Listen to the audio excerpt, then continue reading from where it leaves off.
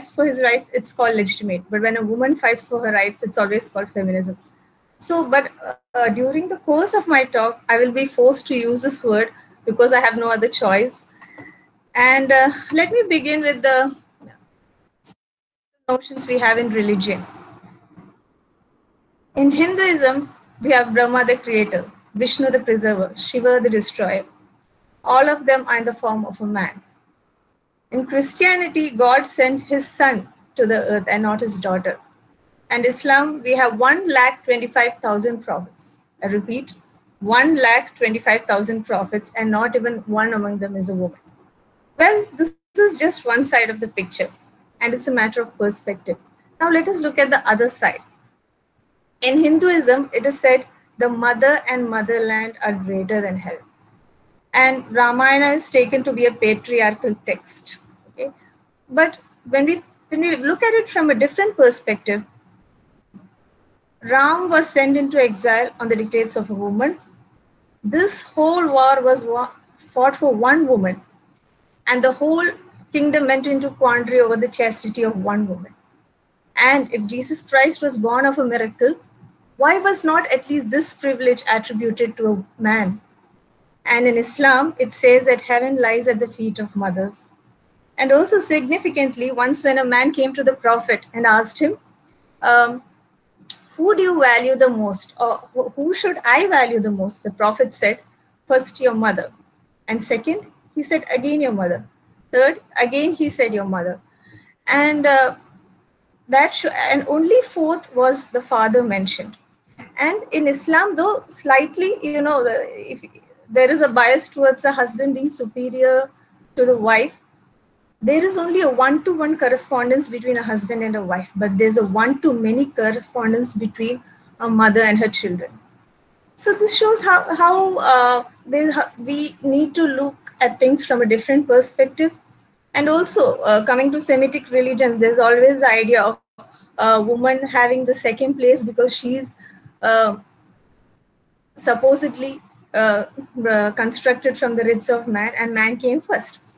And this is why, as Derrida said, where historical priority is confused with conceptual priority. And I like to know the response of the audience. How many of you think that, do you think woman was created first or woman was created second? I would like to look at the responses. Please. Is the priority important? The chat box.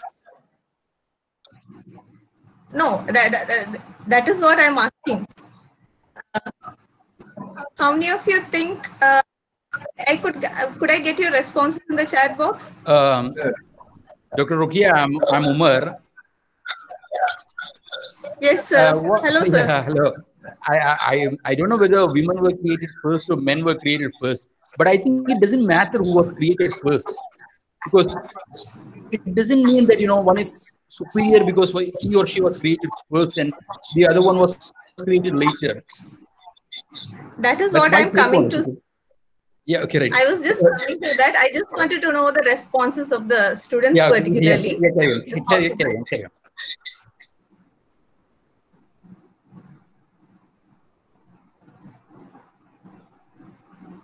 I see that we have a very responsive audience.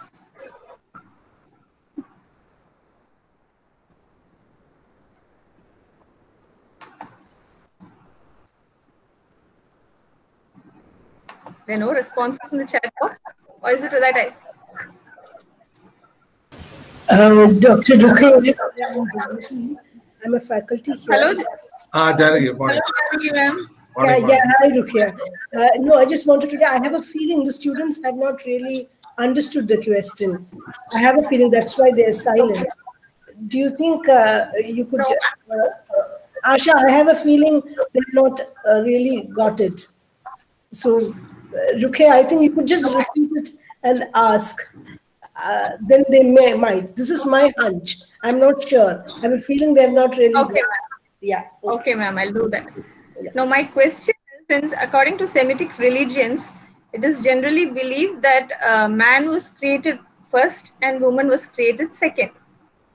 And because this, because some people confuse historical priority with conceptual priority, like the reader said in the case of phonocentrism. Now, my question to students was, what is your perception? Do you think man was created first or woman was created first? This was my question. Just type first or second. Do you think woman was created first or second?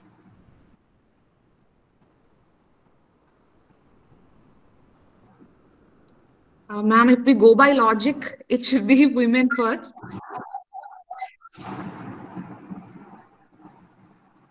I could have your responses in the chat box also.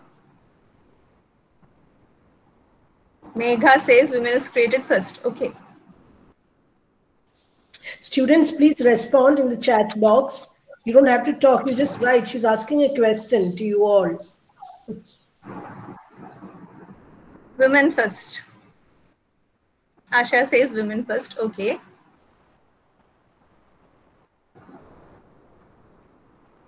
Amrita says women was created first. Noor Jahan is saying. And there are no responses from boys, or are boys an endangered species, just like in our PG classrooms? We have very few boys actually. Okay, sir. There are just 3 around, I think. 2.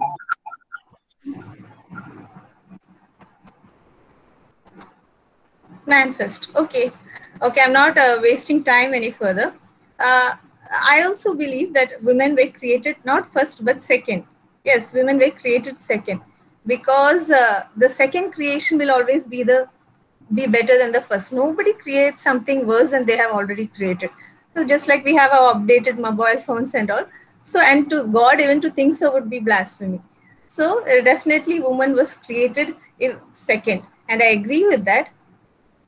So Neetu Jolly says just like the chicken and the egg question. So the second creation will always be better than the first. Okay. And that was the first part about religion. And we normally have, women is very much instrumental also in the success of a man. We say that behind every successful man, there is a woman.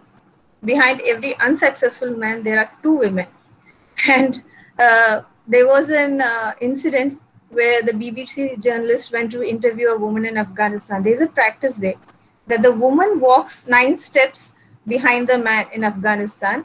And a BBC journalist went and asked her, she found it a kind of regressive practice.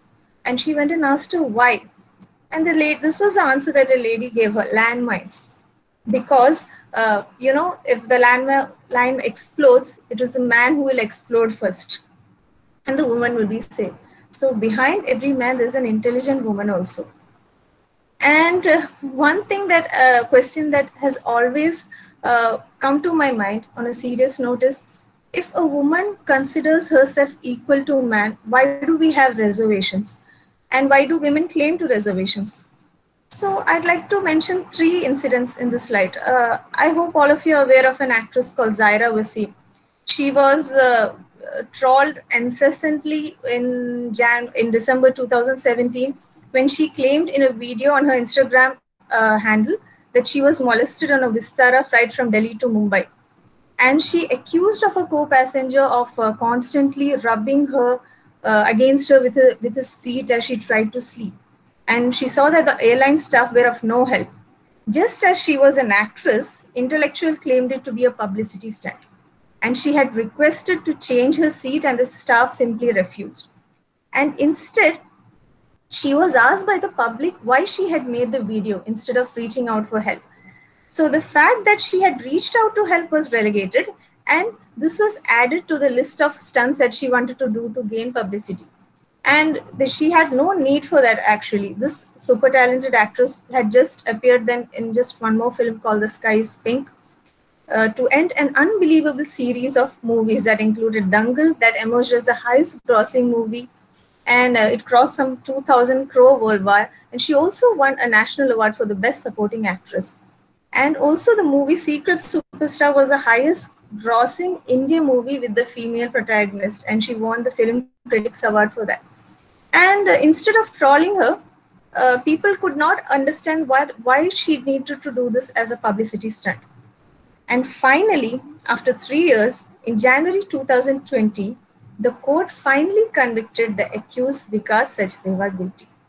He has been sentenced to 3 years imprisonment under Section 8 of POSCO and Section 354 of IPC. And in the Me Too movement, all the allegations leveled against the Hollywood producer Harvey Weinstein.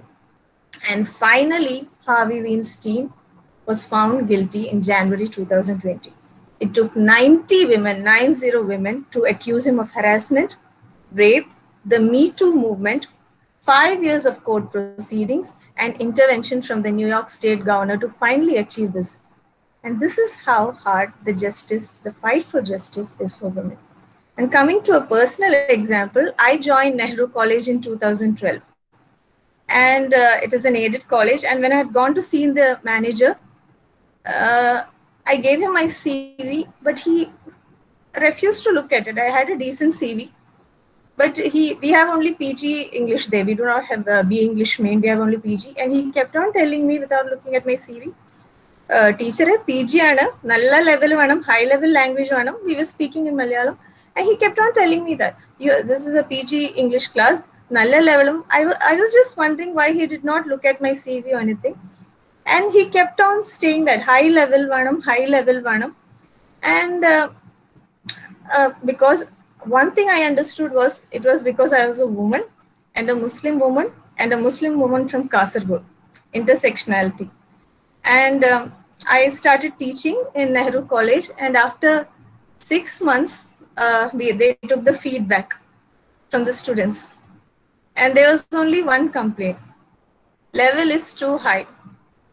So it took Zaira Wasim 3 years, Harvey Weinstein 90 women, and me 6 months to prove that I taught my students language and their profit on this. They know how to curse.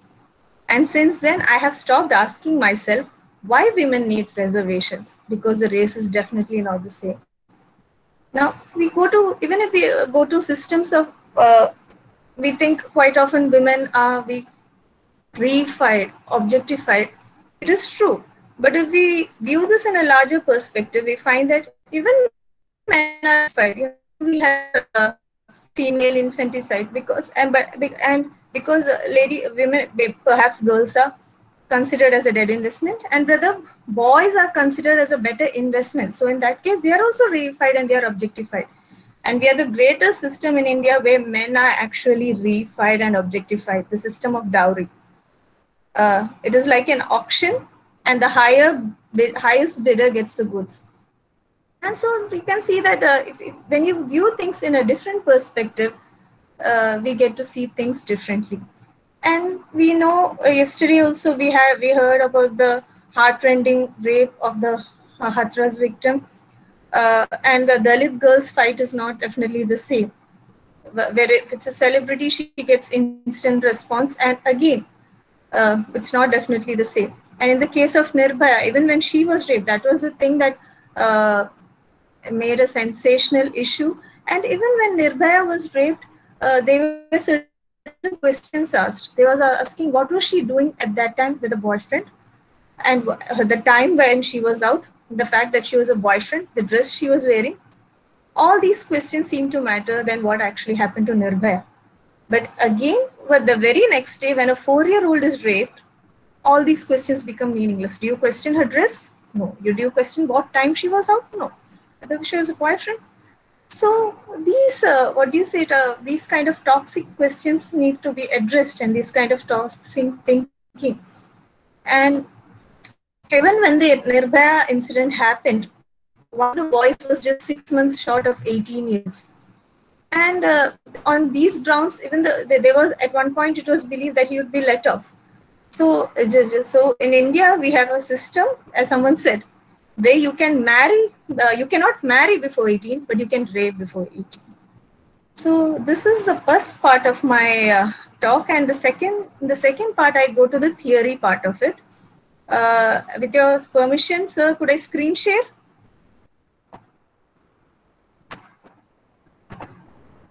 You can present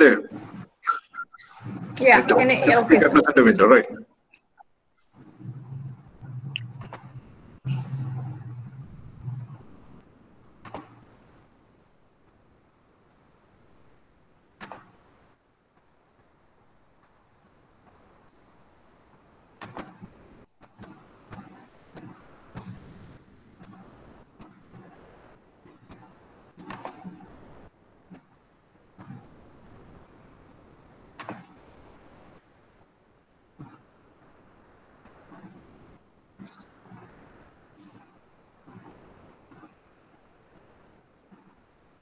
I hope my screen is visible. Yeah. My window.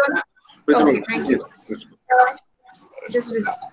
So I thought in this part of my lecture, I'll talk about the theory part of the way kinds of post-feminism. There is a general tendency to confuse post-feminism with third-wave feminism. It is not essentially the same. Because we'll have a brief look at the first wave and second wave. You know that this is you're familiar with this, that the first wave had to do with the 19th and early 20th century, and it dealt with suffrage, political rights, and property rights, etc., etc. The second wave feminism of the 1960s and 80s focused on issues with equality and discrimination. The personal is political. It identified women's, that was a signature slogan during those times. The personal is political and political is personal. And it identified women's cultural and political inequalities and how their personal lives reflect sexist power structures. Now, the problem with the second wave feminism was that it tried to create this this concept of woman as a common denominator or a unified subject, and same thing that it had initially set out to contest. And I'll also explain third wave feminism mainly by focusing on the differences. There's a general conception that these are the same, but no, these are different. Third wave is actually a continuation of the second wave, but it is tinged with activism on political protest. If the second wave were the mothers, the third wave were the daughters, and these people are colored more by political protest and activist movements, and they also make it a point to distinguish from their alienated post-feminist sisters. There were particularly third-wave pioneers like Rebecca Walker and Shannon Liss, who were very clear that we are not post-feminist feminists, we are the third wave. And the third wave also, it acknowledges these differences in the various identities. It works with the fragmentation of existing identities and institutions. It acknowledges these differences, but at the same time, while it acknowledges these identities, it tries to break free identity politics. And while it does though, that has not resulted in political apathy also.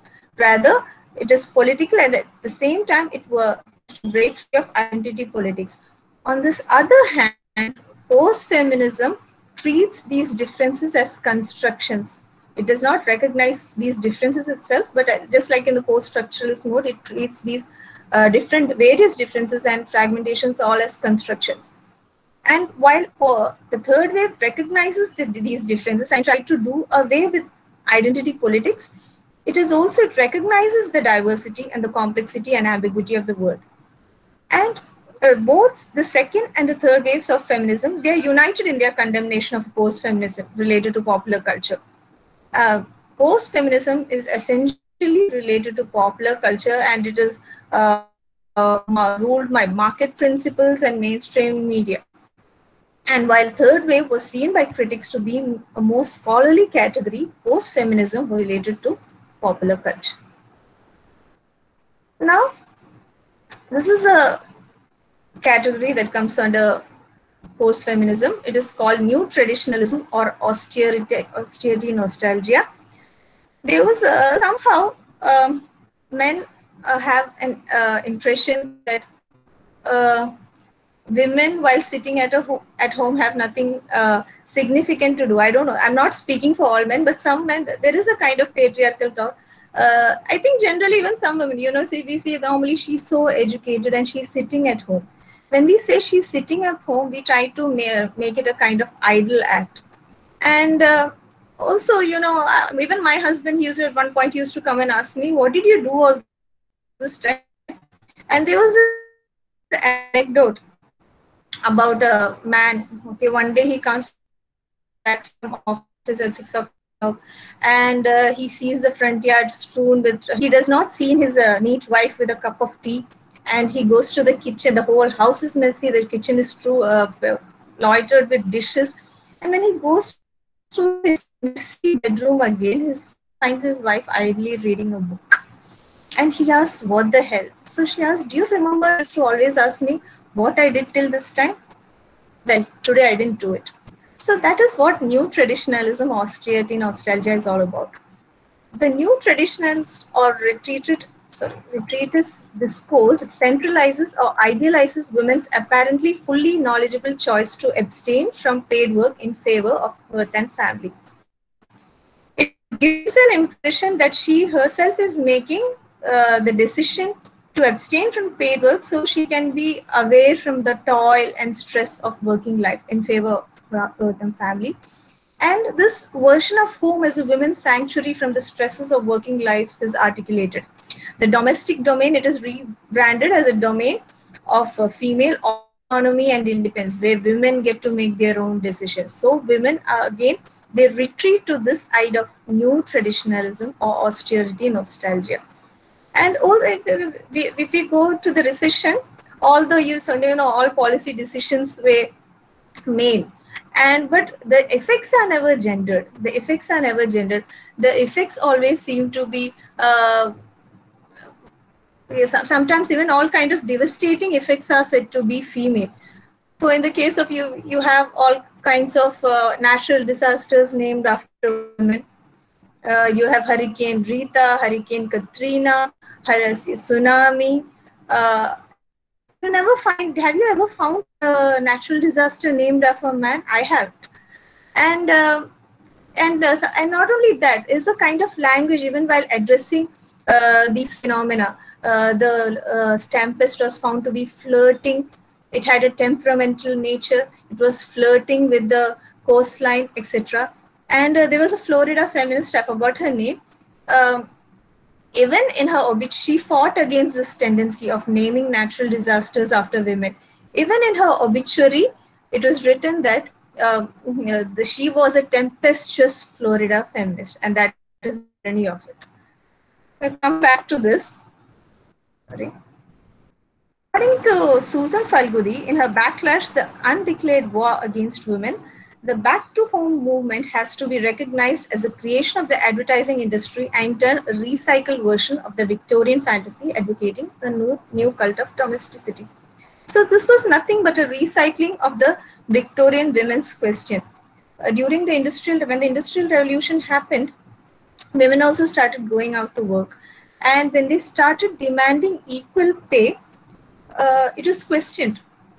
Men, they tried to push them back into the private sphere, saying that the public sphere would sully their virtue, and so they had to remain in the private sphere. And it is this kind of recycling of the Victorian question that we find here. And as I told you earlier, during times of policy decision making, there are things like, we have when during this COVID crisis or during the recession of 2008, though, these effects are never gendered, but women is supposed to find the solution to that. They are supposed to provide, as men come back from work, they are supposed to provide an austere atmosphere to men. And then we have this concept of power feminism versus victim feminism. Natasha Walters' book, The New Feminism, focused on power feminism versus victim feminism. And there were other critics also like Naomi Wolf, Katie Roif, and Renee Denfeld, who also discussed the discussion between victim feminism and power feminism.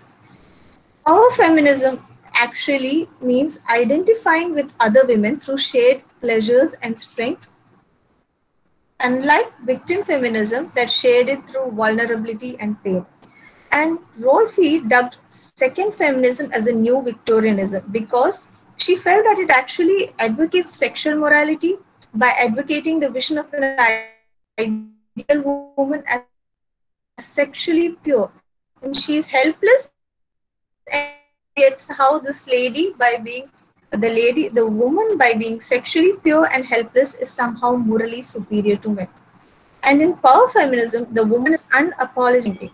So the 1990s, it saw an explosion of new types of feminism. There was corporate feminism, there was doomy feminism, raunch feminism, and perhaps the most famous, girl power. We come to all this. Corporate feminism, it actually highlights the neoliberal ideas of autonomy, choice, and meritocratic advancement. And the poster child of this movement was Sheryl Sandberg, the Facebook executive. And she advocated this neoliberal position, and it this is a deeply individualistic type of feminism that has been informed by market principles. And her best-selling book, Lean In, Woman and the Will to Lead, shows how women how to succeed while crafting a work-family balance. And this also has come in for criticism because it was argued that, especially feminists like Angela Merkel, she said that Sandberg's address was exclusively to a privileged white middle class sector of the population, and it did not include the world of non-elite labor.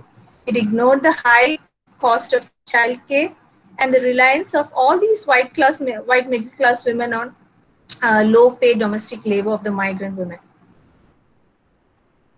And because of this, the term corporate feminism has also acquired some negative connotations, and it is shown to go toe to the system instead of questioning it. And because of this, some people also equate Hillary Clinton with corporate feminism because in spite of all her claims of championing the causes of LGBT community and women's rights, she was known to have cheerleaded many policies that I have actually proved to be devastating for these groups. And then we come to that movement, the girl power and chiclet. And this is essentially a movement that was aimed at a young generation of women and girls. It was propagated in the 1990s. It was pervasive in media definitions of post-feminism. And this particular group, its defining feature is a reappraisal of femininity.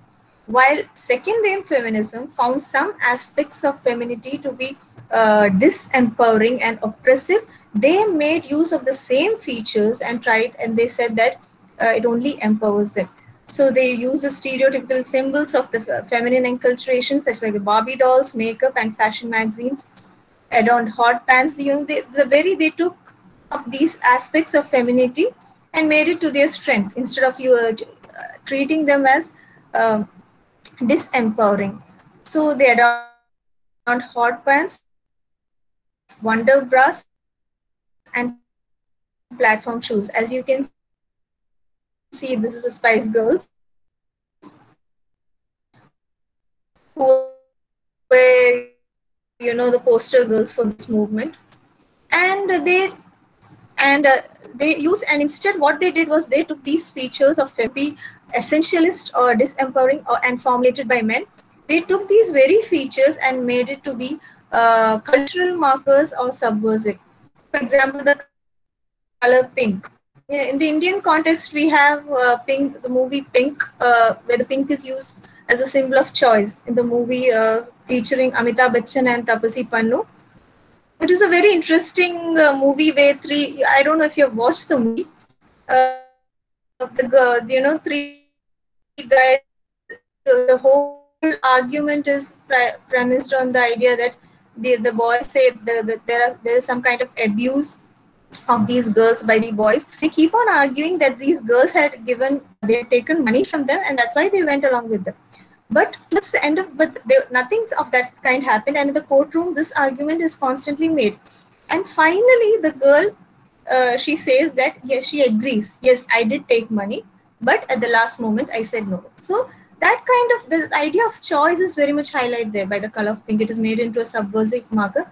The kind of, she says, though she hadn't taken money, she said, even if I take money, I have the choice to give it back. Even a prostitute has the freedom to choose her customers. So that idea of choice is used as a subversive marker in the movie Pink. And synonymous with chiclet, it has become synonymous with another fiction that emerged during those times called the chiclet. It was a female-oriented fiction that it celebrated the pleasures of female adornment and heterosexual romance. And now the negative criticism against this movement was that it was an objectifying trap. Again, it made women to buy into patriarchal stereotypes of feminine principles and market principles, and the woman is flaunting her emancipated status through consumption. In the Indian context, you have this movie, Veer De Wedding. It is called a chick flick. You have Swara Bhaskar, Kareena Kapoor, and Sonam Kapoor playing the lead. And in this also, you see they use this pink as a marker of femininity, but surprisingly, these producers of this movie refuse, though it is a chick flick, they refuse to this label of chick flick and say this is not a chick flick, because it is more or less in that genre. The positive criticism against in this line is it has the potential to uproot femininity and make it available for alternate meanings and readings. Feminism need not always be anti-feminine or anti-popular, as people think so. And as I said earlier, it makes subversive use of cultural signs, the refashioning of feminine identities, and the Spice Girls were the poster girls of this movement. It set the stage for a number of girl bands like the Destiny's Child, Little Mix, and Fifth Harmony. And another mode we have in the post-feminist is the doomy feminism. It is a highly sexualized version of power feminism in response to the late 1970s anti-pornography movement.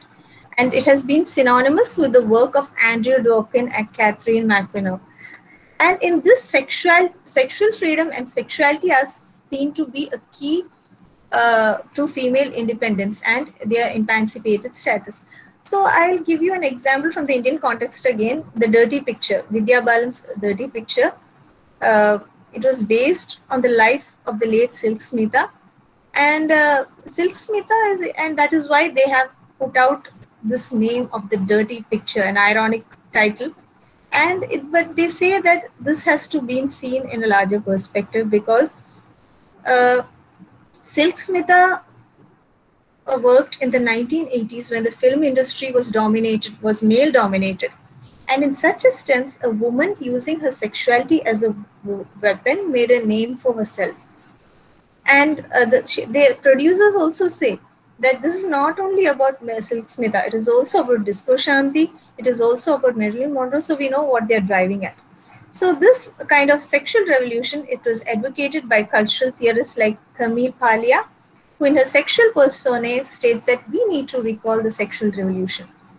The criticism against this movement was again that this pornographic material, it was defamatory to women and they were again objectified or reified.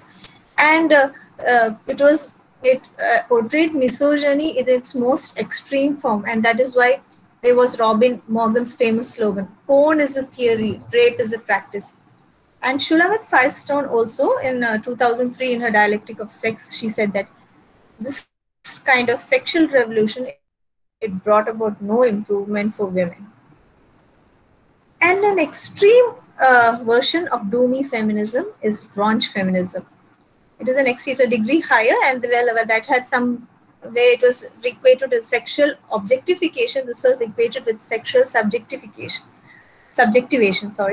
And Fiona Atwood in Sex, theorizing the sexualization of culture, she says that in this particular mode, sexual values, public shift to more permissive sexual attitudes, the proliferation of sexual texts, and the emergence of new form of sexual experiences was a hallmark of this particular mode of feminism. And I'll give you another example. No, the example is given by Ariel Levy herself in her Female Chauvinist Pig. She cites the example of the Miss America 1983 Vanessa Williams. She was stripped of her crown because her photos suddenly appeared, her nude photos had suddenly appeared in the Penthouse. And because of this, she had to give up her crown. And then with a lot of hard work, she had to re-establish herself after some time as a singer and as an actress. And on another side, we had Paris Hilton, the heiress to the Hilton group of hotels. And I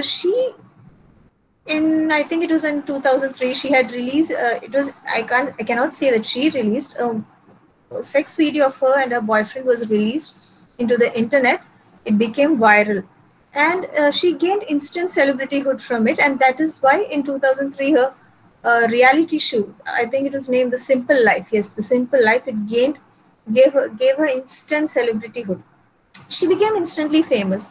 So in Female Chauvinist Pig, Ariel Levy, she says that while earlier on one had to actually come back from porn, now porn itself was a comeback.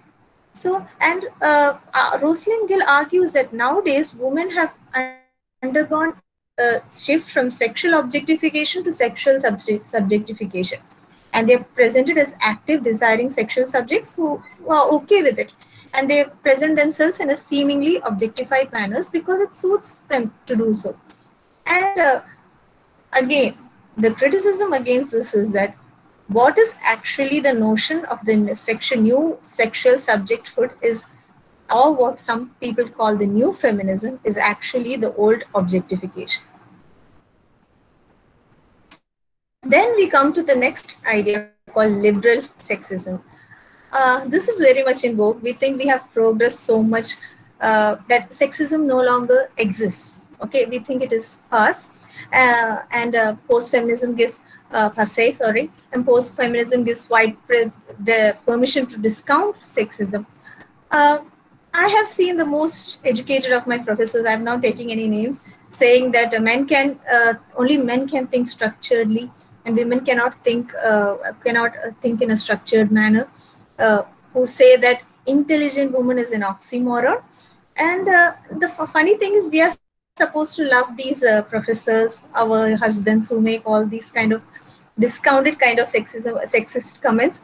Bell Hooks had said, sexism is the only form of oppression where the oppressed is supposed to love their oppressor. And we turn a blind eye to these structural inequities, underlying gender prejudices. And we find these kind of sexual micropolitics in all kind of statements. When Sunil Gavaskar makes the statement that Virat Kohli is in bad form because of his wife. And recently we saw a kind of sextremism. What was sextremism was actually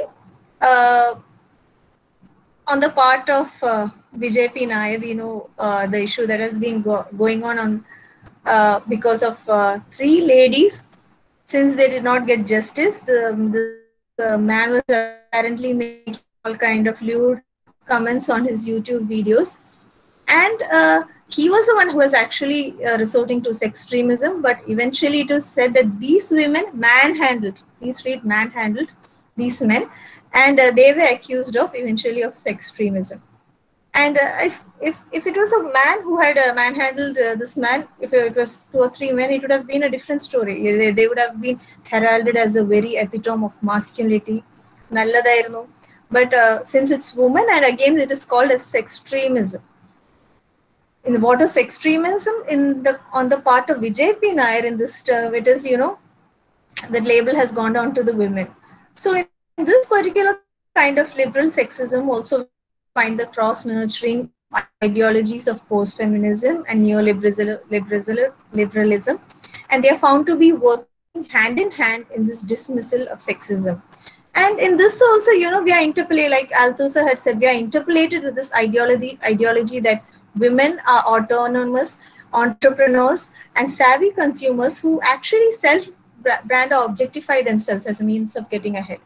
And in this case also, psychologists, they make a difference between hostile and benevolent sexism. Where in the first, the carrot is aimed at enticing women to enact traditional roles, while in the former, the stick is used to punish them. That is a difference they make as hostile sexism and benevolent sexism. Then we come to the next mode called postmodern feminism.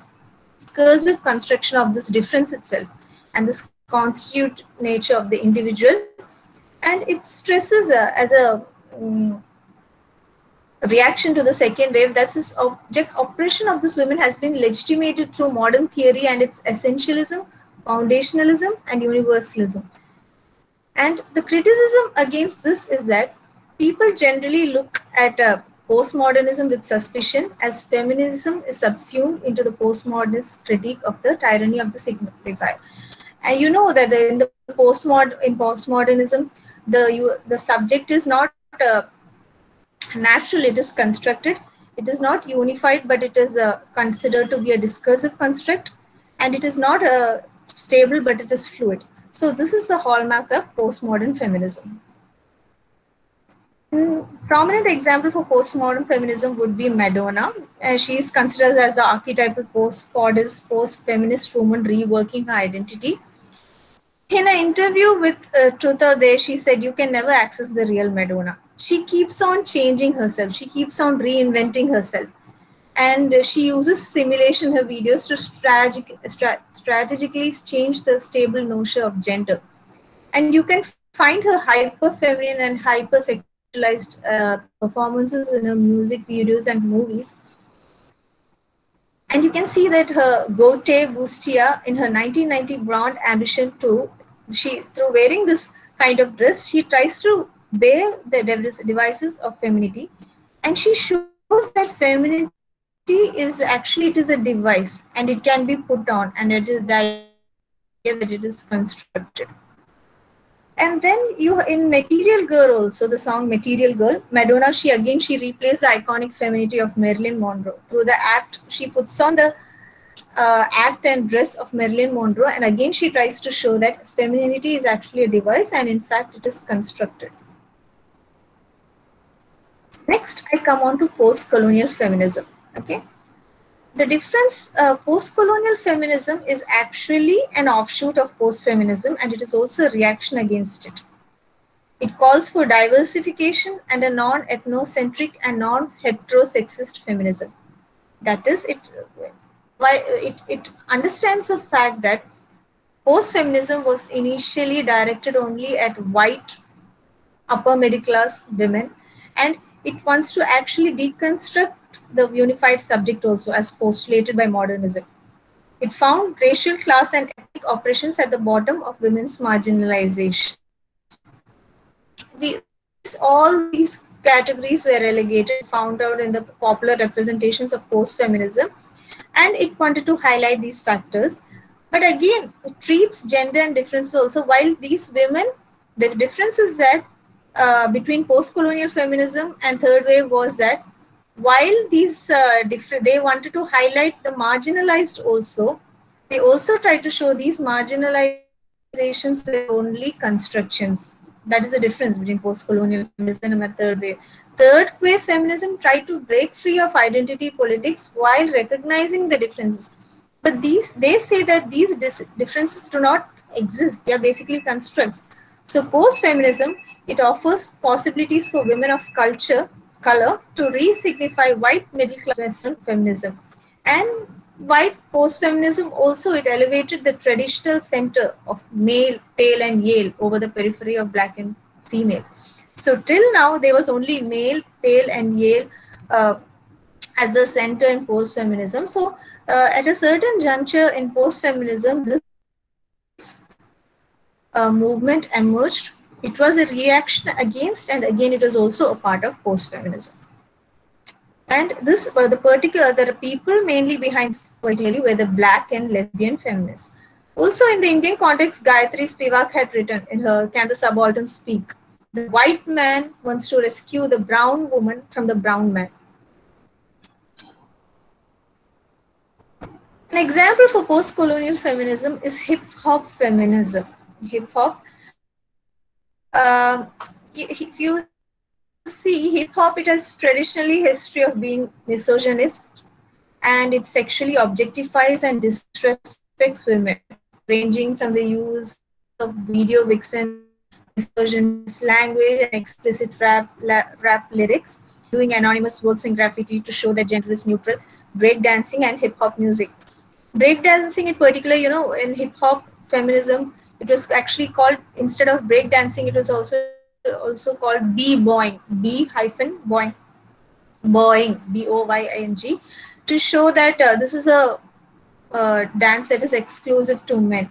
So they try to use of the same features of hip-hop feminism and try to subvert it. And this kind of feminism, it came into being with John Morgan's book, When Chicken Heads Came to Roost, My Life as a Hip-Hop Feminist.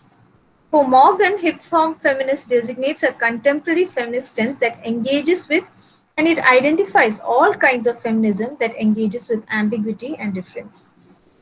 And some poster girls of this hip-hop feminism are Lil Kim, Nicki Minaj, and they also are known for their hyper-stylized and theatrical performances, neon-colored wigs, a series of racially and sexually diverse alter egos. And for this, Nicki Minaj had actually created, you see, she's dressed up as, it is called Harajuku Barbie. Harajuku Barbie. And the criticism that has come against her is that when she creates this kind of a Barbie as a colored Barbie, she's actually again subscribing to a heterosexual subject. But this has to be seen in a different light. While Britney Spears and Carrie Bradshaw were actually the icons of white post-feminism, by creating this kind of Barbie, she actually represented a fracturing of that ideal. And then we come to queer feminism. Okay, this particular movement, I just prepared this one in the morning. I'm sure most of you are familiar with Judith Butler's theory. How again, just like the binary configuration of subject, the binary configuration of gender itself is disrupted. And you're aware of Butler's concept of performativity, where she speaks of gender as not what one is, but what one does. And it is described as a series of stylized performances. She gives that analogy of going to a cupboard and selecting a dress. Okay, you have a limited number of dresses in the cupboard, and gender is just like that. Now you have male, female, and she says that if you had been given more options, you would have chosen from those. So now in the cupboard, you have only male, female, or one or two transsexual, or anything. All the different variations. So the thing is, she brings us this analogy, and she says all these are constructions, and it is a matter of choosing, and it is what we do by a series of stylized performances. And she talks about the metaphysics of presence.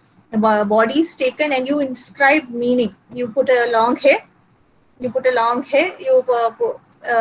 you walk in a certain way, and then this is how gender is created. And she says this kind of performativity where gender is described through performance, it can be both subversive and it can, there's a spelling mistake here, it can constrain also. Like we saw in the case of Madonna, she can subvert it also. You can use this kind of performance, like we saw that Madonna did in performance of Material Girl. You can show that gender is actually a device, and again it can be subversive also. That is why we have this concept of drag. You have Lady Gaga particularly with her different male alter egos. She imitates gender. She has each time you find her dressed in a different kind of way, and in imitating gender, it implicitly reveals the fact the imitation of gender itself. And one example that was provided for us was the L Word, the drama, the Hollywood series that was actually criticized for its lipstick lesbianism. In this might not be true with all the movies that you find, queer movies that you find, but in this particular movie, it was portrayed as two ladies who were full of makeup. They were seen to embrace each other, and again, they were catering to the needs of the male gaze. That is why this particular movie came in for criticism. Of course, we have the latest fashionable cyber feminism. Now, cyberspace, it offers a gender when you cannot even identify gender and sexual identities. It can be questioned, it can be problematized in a fluid form, and it does not necessarily privilege a patriarchal form of femininity and female subjectivity. This cyborg does not mount a report, and it does not. It actually mounts a repose to the Cartesian subject. It deconstructs its dual nature of the Cartesian subject that verges on the mind-body dichotomy, that where the mind corresponds to man and the body corresponds to the woman. And it deconstructs all kinds of worlds. The difference between the animal world and non-animal world, the difference between man and woman, and also difference between the animal world and the inanimate world. So it deconstructs all these kinds of dialectical pairs, eroding its inherent dualism. And it is found that women also, they have always been technologically othered. I don't know, somehow I have always asked people thinking that women, even personally I had this experience. Do you know this? Some basic things that we are supposed to know. And it is this history of this technology's gendered bias towards men that Donna Haraway rethinks in her 1985 article, A Manifesto for Cyborgs. And she also builds on this concept in her Simian Cyborgs and Women. And we always have this idea that, we hear all kinds of huge names like Jeff Bezos, Mark Zuckerberg, Charles Babbage, who created the first computer. But what is not highlighted is that the first programmer was actually Ada Lovelace. The spanning tree protocol that was necessary for network computing was actually invented by Radia Pearl and a woman. TCIP, Transmission Control Internet Protocol, was actually invented by Judith Estrin. All these are relegated, and Elisa Shevinsky lean out the struggle for gender equality in tech and startup culture. She actually writes this book. If you have we earlier encountered the book by Sheryl Sandberg saying "Lean In," by formulating such a title, this is a direct challenge to Sheryl Sandberg's book "Lean In." And she says that she begins by saying that she quotes the controversial journalist David Stredfield's New York Times article, where he says the internet was created by man. She begins her book like that. This myth is a blatant lie, because if the first programmer was Ada Lovelace, then we need not to say more. And again, in this age, we find kind of, even women, in this age of technology also, women are seen to be relegated. You have female office assistants. You have Siri. By default, Siri is a woman. You have, what was that? Alexa. You have Cortana. This was a discussion I was having with my sister. This is actually her idea, actually, Professor Zeenath of Farouk College. And she was telling me, even here, there is a master-slave dialectic here also. Where you tell the female office assistants, Siri, do this. Alexa, please put on that. Or Cortana, Microsoft's Amazon, so Alexa, and Apple's Siri. So all these, even the gender bias is very much there. And why is it there? Because always assistants are women. In all these dialectical pairs, you have the master-slave dialectic. Assistants are women. Whether it is a nurse, the first idea that comes to our mind is a woman. We have to say male nurses. That itself shows the bias. And then we say, what is it? Secretaries. Secretaries are always women by default. So this kind of master-slave dialectic is cyber world also. And again, you may ask, are algorithms sexist? Definitely they are sexist. Because they can be sexist. We find all kind of sexist memes coming up. And how can an algorithm be? Firstly, it depends on a success rate. And what was the second one? I forgot. The idea of the number. How many it is shared. So these depend on and okay. The third factor was the history. It depends on these three factors: a success rate, how many times it is repeated, plus the history. And based on this, we find certain memes being repeated again and again, because the success rate depends on how many. Again, it depends on number, how many times it is shared, and then a history of it. And sometimes the success rate also sees which company or institution has produced it. That again will be patriarchal. And again, the success rate fails to see that most of these representations are by men. And this is how algorithms also can be sexist. Okay, so coming to the end, we discussed in postmodern feminism that the criticism was that a woman comes under the tyranny of the signifier. But how? Because Derrida himself says there's no transcendental signified. Then if there is no transcendental signifier, then the signifier has no existence, just like the gaps in between itself. We have Freud, where he says that women have penis envy, and in the same breath he talks of castration anxiety. He says that men are always driven by this fear of castration anxiety.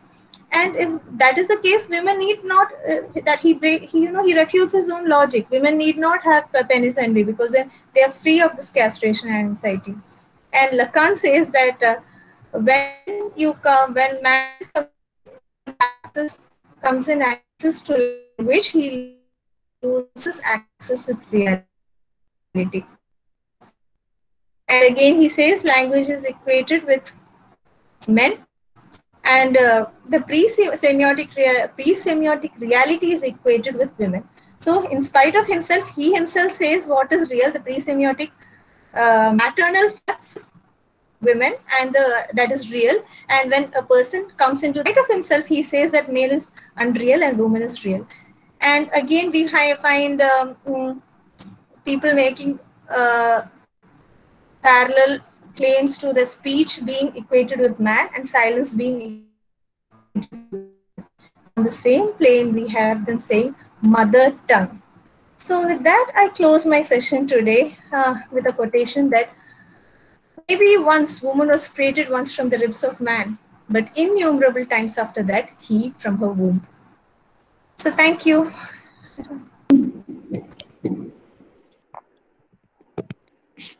Thank you very much, ma'am. It was such an engaging and deep paper. So it's time for a fruitful discussion. Do raise your questions, comments, and suggestions.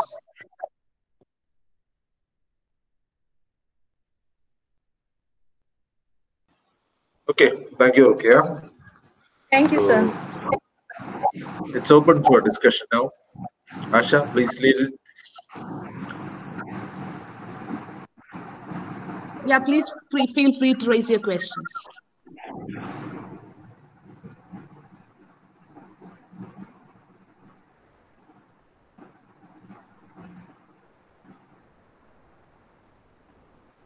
I think Janagi ma'am might kickstart the discussion. No, Umar, it's not necessary that. You're the right person. That's why I'm saying, especially when it comes to like this. You have a great record then all of this year. Just a minute. Rukhaya, thank you for that very exhaustive presentation. I think it has been a while since we had such a lengthy, such a comprehensive and exhaustive presentation. Actually, I think you covered the entire spectrum of more or less the white Western feminism, the different layers and different dimensions up to now. But I just wondered why you didn't touch upon. Can you hear me? Yes, ma'am. I can hear you. Yeah. I Okay. can hear you, ma'am.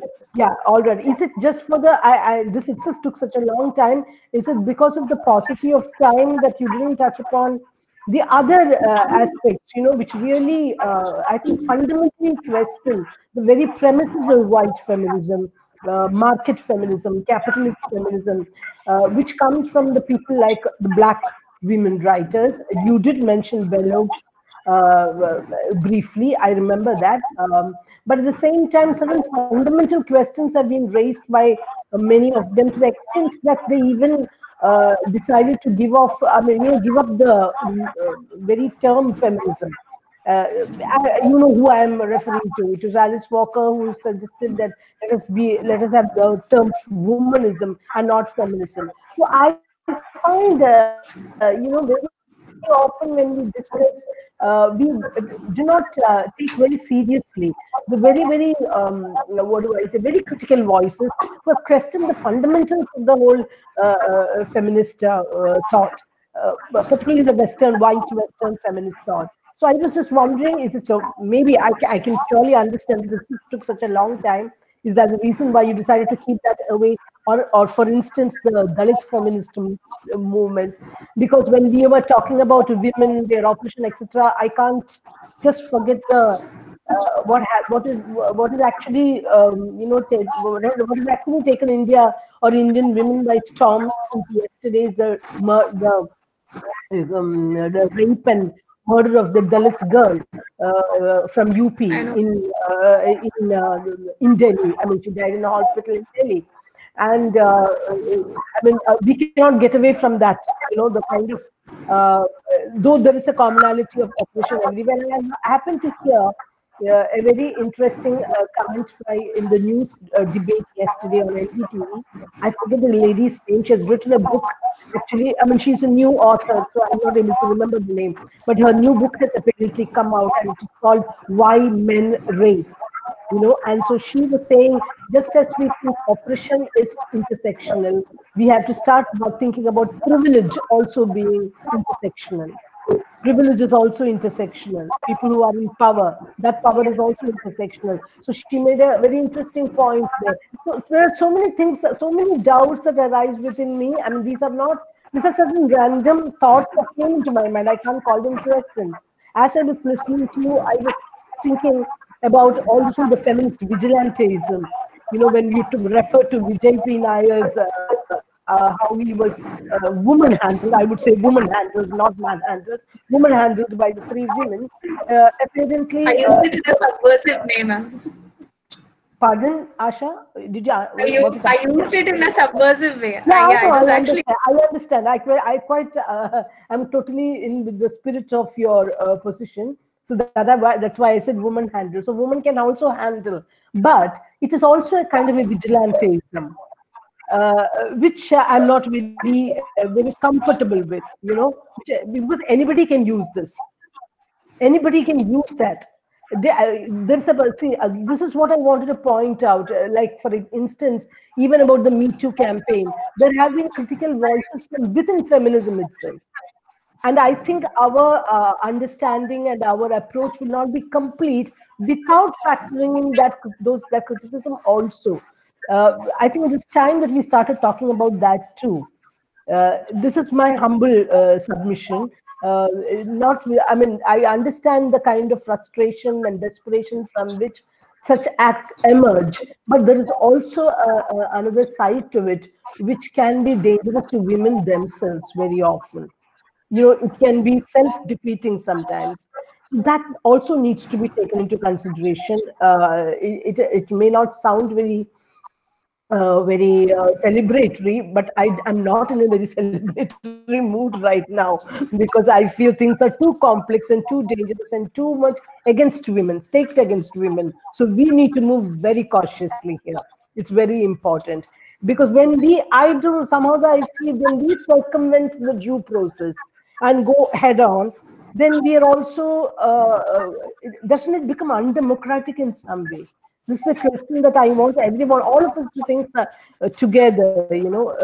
Are we also talking about the same kind of vigilantism, which we often see in superstar films, and we critique, we critique people like the superstar images that have been sold by people like Amitabh Bachchan or Rajinikanth or whoever, who they come in the dead of, like people like Shahenshah, they come in the dead of the night, and it's a vigilantism.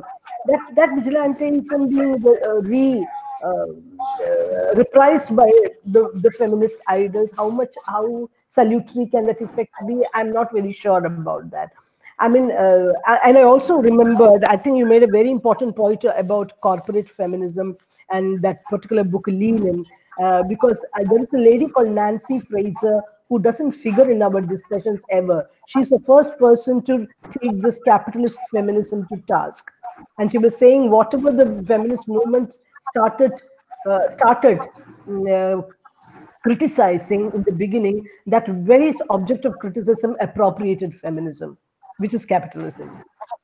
So these are just random thoughts that struck me. I feel it's high time we started talking about the conflicts within the whole monolith also. And I also wondered why you didn't talk about feminist thought and movements from this side of the world.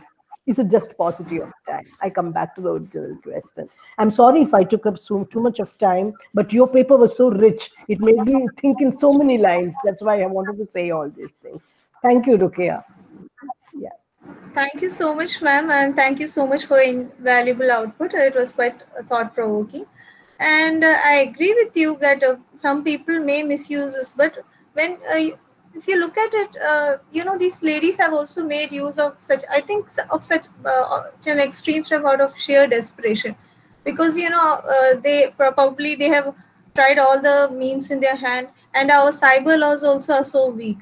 But then, as you said, yeah, maybe tomorrow somebody, if too many people may applaud it, there is a possibility of people misusing it also. But then I think, but you know the, but I think how many women? This is the first time a woman has taken step. At least men will be a bit more careful. It is taken for granted normally, especially on the cyber world. It is taken for granted that women can be trolled mercilessly. They can be witch hunted. We know about the recent death of Sushant Singh Rajput. The difference is that when Jia Khan suicided, she had left her suicide note saying that her boyfriend was responsible for the death, and still that particular person is roaming around free. But when it comes to a man, his girlfriend is mercilessly she's witch hunted. First, the claim was, and he has not mentioned anyway that she's responsible. First, the claim was that she had siphoned off funds. That was proved to be false, and then it was abetment to suicide, and then it was homicide, and then it was that she forced him to take drugs. Now that has also been proved to be false. Now what next? So that is when it is a woman on the other side, it takes a different kind of narrative. And as you said, I myself, when I was creating this presentation, I was aware that I was not making use of Indian categories or Indian, because that is of the paucity, because of the paucity of time, because I have a class the next hour also, ma'am. And I thought, but I thought, okay, now I have brought, I'll restrict myself to Western post-feminism. But even while making that presentation, I was having a guilty feeling that, okay, I'm not referring to these. That's why I came up with some Indian examples of the movies. I was very much aware of that. And I was very much aware also of the fact that even the way our syllabus is created, the way our universities are conditioned, I think universities can start all our theories, all our theories, not only feminist theories, everything is Western. Most of the okay, at least now there's some kind of change, but I think most of them we need to formulate our own categories, our own theories, and that can make a lot of difference. And that is why I have focused only on a particular what do you say on particular categories of Western feminism. That is why I've only referred to that, because I had restricted myself I perfectly, yeah. Yeah, I perfectly understand, Rukhaya. It was not a criticism. And I perfectly agree with you, ma'am. I agree with you, ma'am, because those are also pertinent questions and pertinent points that we need to raise. Thank you, ma'am. Yeah, you're welcome. Thank you. Thank you, Rukhaya. Anybody else? Anything else? Any question? Hi, ma'am. Can you hear me? Yes, Neetu, I can hear you. Hi, ma'am. My name is Neetu Oli, and I have a question. Recently, especially in Kerala with the Vijay Nayak case, the feminists have been accused of being selectively responsive. And I myself, I think I am a feminist, but I still find myself to be selectively responsive in some cases. So often asking myself, is it because I'm a hypocrite, or is it because feminism can't help but be selectively responsive? What are your thoughts on it? Neetu, that very much depends on the kind of person we are. That you know that better than me. But yes, there is a kind of hypocrisy. And yesterday I had read a status by Priya K. Nair, who said that even women can be capable of toxic masculinity. There are cases, but on a larger perspective. But you cannot, every person has a different story to tell. Every person's struggle is different. There is probably, Bhagya Lakshmi, her struggle is different. That is why she had to finally resort to such a drastic step. So, each story is different. We cannot view everything with the same perspective. And selective feminism, recently you may be aware of Payal Ghosh's allegations against Anurag Basu also. And most of Anurag Kashyap, Rukhaya? Is it Anurag Kashyap you're talking about? Yes, sir. Yes, the director, no, ma'am? Yeah. It's Anurag Kashyap. Kashyap, sorry. Yeah. Anurag Kashyap, and many people are on his side actually, saying that he was a staunch feminist, and many people. So they also, you find you on one side maybe that, and as Janagi ma'am said, when one woman falsely accuses, it actually, it actually puts a question mark of all those who are, uh, putting in a legitimate struggle. So we don't know, perhaps what she's saying is true, perhaps what she's saying is false, but that is the danger of it. When someone takes a negative step, we are also speaking on behalf of all feminists. And I'd say there are many people who call feminism Fox feminism, and you have more people, you're just adding up to this. So it's up to us, up to different people on whether you want to practice selective feminism. Suppose you don't know, sometimes a man may be innocent also in this case, but then you're also, you're what do you say, you're making it different for, very much difficult for all your sisters who are facing similar struggles. So I don't know whether you call that. And a selective feminism, ladies, there is selective feminism. There are people who practice selective feminism. There are ladies with a heteropatriarchal attitude. Like, for example, in the dowry system also, there are more than the sons, it is the mothers who actually demand the dowry in some cases. I was actually talking about the reification part. Men are objectified in such systems. But actually, the driving force you see in such cases also, these ladies are adding to this patriarchal system. So, and this is my point of view. Selective feminism, it depends on the person and the issue at hand. Right? For in the case of Anurag Kashyap's case, he may be genuine, he may be not at fault. In that case, if I support him, will it be called selective feminism? I don't think so. If he's in the right, but I don't know. It depends on the situation. It depends upon the person. Okay, ma'am. Thank you. Rukhya, can I add to that a little? Please, What ma'am. Neetu asked is a very Please. interesting question. What Neetu asked, thank you. What Neetu asked is a very interesting question, and what I would like to tell her and everybody who has this, I think even I have these doubts very often. What exactly, where do we stand? See, it is that feminism is a spectrum. It is not a monolith. You cannot always be at one point, because it's also constantly evolving and the questions are changing. It's a situated feminism. And just because you don't stand in one side, feminists are divided, but they don't fall. It's not that, oh, stand and fight. That's it. So there are divisions, and there's nothing to be embarrassed about feminists being divided over issues. So Neetu, don't feel bad. It's the way you are evolving as an individual and as a feminist. So it's not as, and there are people who went very strong, independent-minded women who completely debunked feminism. There are also people like that. So don't be embarrassed, don't feel inhibited about your doubts. Just go ahead and explore yourself. That's more like it. Be genuine. That's much more important. Okay, ma'am. That's the order. Yeah. Okay. Thank you. Yes, ma'am. Thank you. Yes. Thank you for adding to it, ma'am. As ma'am said, it is always important to be self-reflexive and self-critical. It helps us grow. If we look inwards. Good, you had such a kind of thought.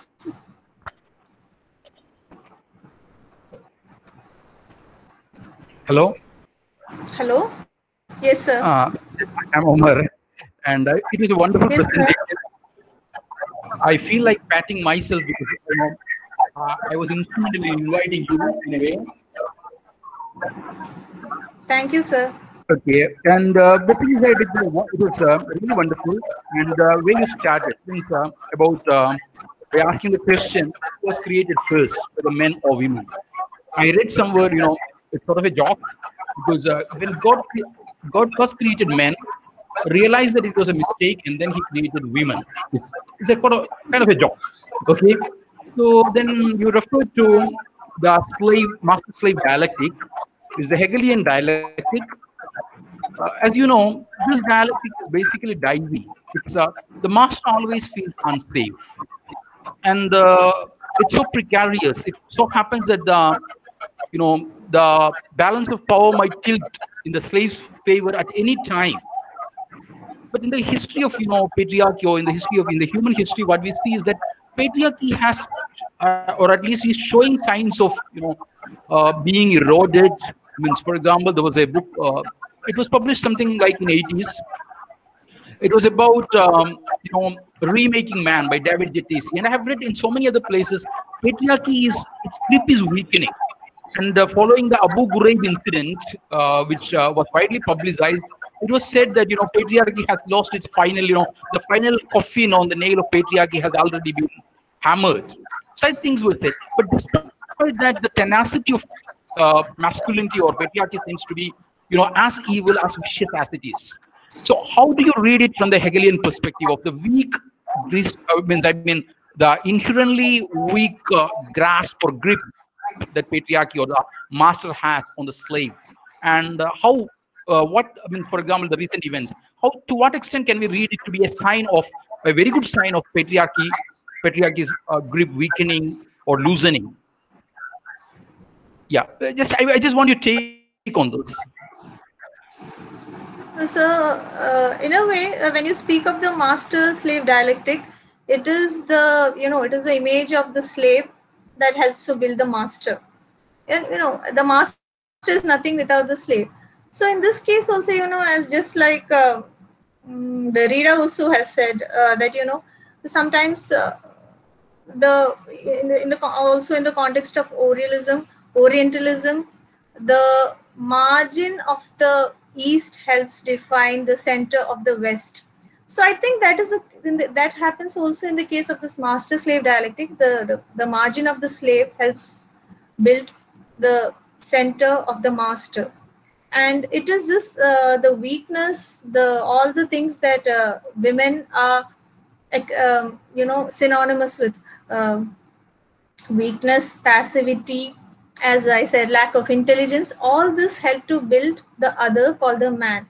And I think they particularly make use of this kind of dialectic, this kind of dichotomy, this kind of dialectical pair to build. It is actually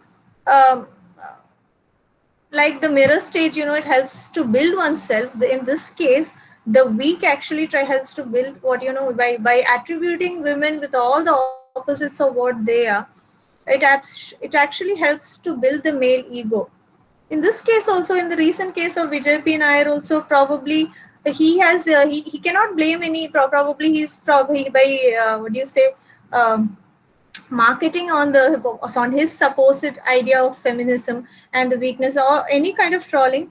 He was actually trying to boost his own male ego and build himself through his YouTube videos to an audience that would cater to these kind of rubbish, and he was trying to bolster his kind of male ego, and that kind of you can find that kind of dialectic in these kind of and also there is a kind of when a woman she's constantly, there is a, as Janagi ma'am has said, there's some kind of vigilantism, and there is kind of moral policing, and all this, even on the cyberspace you can find this this kind of dialectic happening, and women are shown down. It is only to bolster their ego, so that functions, the opposite functions, the weak, showing them as the weak, as passive. It actually helps construct the male ego. That is my understanding, and I understand that how it works in the current world also. So I have to think a while for more examples. That is how I think it generally works.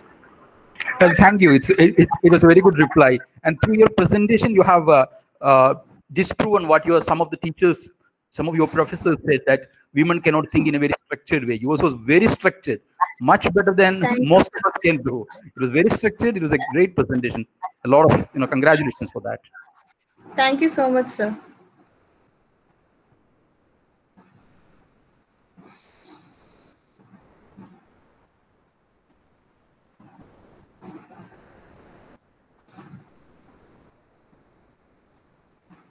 Any more questions? Yeah, as Dr. Janaki said, it was a very rich presentation. I suppose there would be more questions. You can use the chat box too.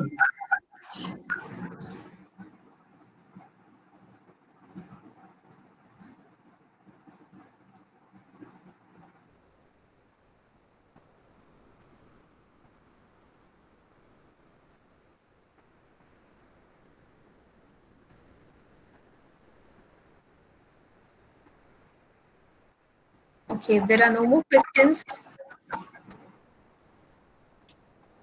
Yeah, if there are no more questions, we'll wind up the session. Asha? Because I've got a class the next hour. Yeah, I know. The She has to leave. Thank you, Rukhaya. Beautiful. I really enjoyed it immensely. Thank you. Thank you, ma'am. Okay, ma'am. Thank you for your insightful responses, ma'am. Thank you. It was a pleasure listening to you. So, Thank ma'am, you. Yeah. ma'am, shall we wind up then? Yeah, please. Okay. Okay, thank you so much, Rukhaya ma'am. It was a quite interesting session.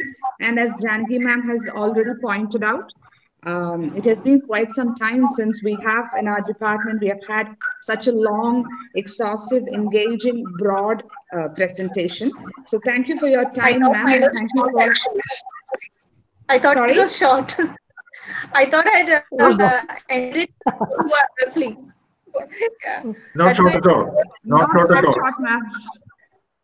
Very Because exhaustive.